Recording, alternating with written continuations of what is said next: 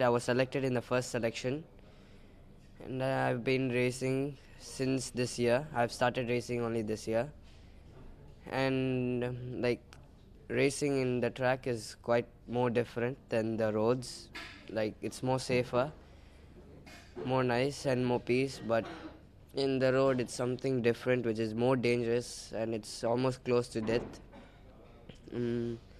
So I love racing in the tracks. Not only it's safe because it gives you a different thrill, and even though you fall down, there's nothing much happening, like maybe a scratch or something. But which if you fall in a road, which you might get a even severe injury.